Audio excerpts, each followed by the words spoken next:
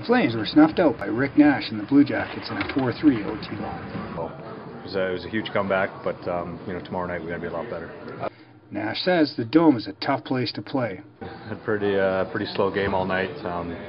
There's not much room out there, and we're shuffling lines quite a bit. But to chip in any way I can at a big part was huge. Blue Jackets captain explains the OT winner. High glove, we saw it wasn't there, and just tried a quick 5-0.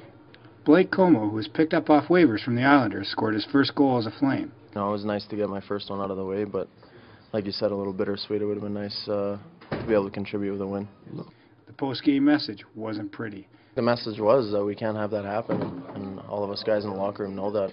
We're obviously in a race, and you can't afford to give up points early in the season because it seems like those come back to haunt you with how tight the race is at the end of the year. So, we want to learn from this.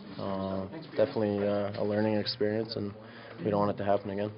The Flames will now hit the road with games in Edmonton and Vancouver. For Sun News, this is Al Sherray.